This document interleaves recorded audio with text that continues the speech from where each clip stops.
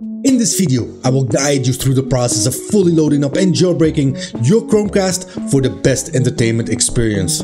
We'll start off by enabling developer mode to unlock its full potential. Then, I'll introduce you to an amazing app store that offers unique applications you may not have come across before. And finally, I'll teach you how to install one of these applications. So get ready to embark on a journey into the world of Chromecast enhancements, where we will take your entertainment experience to a whole new level. So without further ado, let's get started! To make this all work, we're going to go ahead and turn on developer mode on our Chromecast with Google TV. Keep in mind, this also works with Android TV, Sony TVs, Philips TVs, and every Android-based device. So hover over to your settings gear, go to System, click on About, go all the way down to Android OS build and click on it 9 times, and you are now a developer, as you see, and you will get the developer option menu right here. After that, we can go back to the home screen and we're going to go and hover over apps. We're going to search for an application called Downloader. After you type it in, hover over the search button and click on it. Results for Downloader. And the first application right there is the app that we're going to download. Go ahead and install it. Now it's going to download the file for you and install it right away afterwards. And after that is done, we're going to go ahead and open it up. It's going to ask us to allow access to media on the device. You're going to click on Allow. We're going to hit OK. Here we have the option to click on the search bar and we're going to type in a code that I type in. The code today is going to be 234753. Then you're going to hover over to the search or enter button and click OK. Now it's going to connect.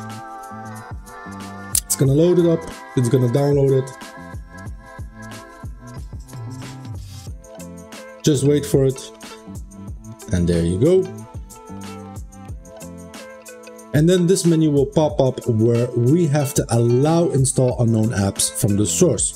We're going to click OK to go into settings, and here we can give it access. That's how easy it is, and after that it will ask us to install it directly. We're going to click on install. Then we're going to open it up. And we're almost there, folks. We're going to add a new library. We're going to type in our channel name.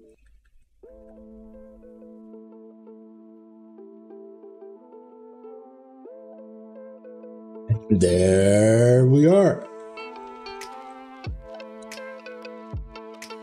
It's going to connect for us and it's going to open up the library right away. And now you're in that library where you can download all these exclusive awesome applications that you may not have encountered before.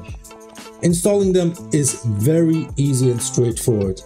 I'm going to do a showcase on how to do this.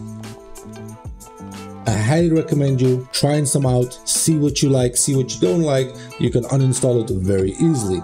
So for this tutorial, let's go ahead and install this one right here. Click on OK, click on download. You're going to click on install, and here again you will be asked to give it permissions. We're going to click on OK, and we're going to check this also. We're going to hit back, and now we can install the application. And then it's done. Let's go ahead and open it up. There you have it, folks. That's how easy it is. You have an application that we just tested out, and now you can test all the other applications. So I have a category called recommended. That's the applications that I like to use.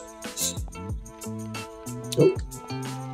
That being said, I think we're coming to an end. It's a very easy steps that you need to do it. Like I mentioned before, anyone can do it. Just follow the steps exactly the same and you're good to go. So I would like to thank you for watching and have a great day. Goodbye.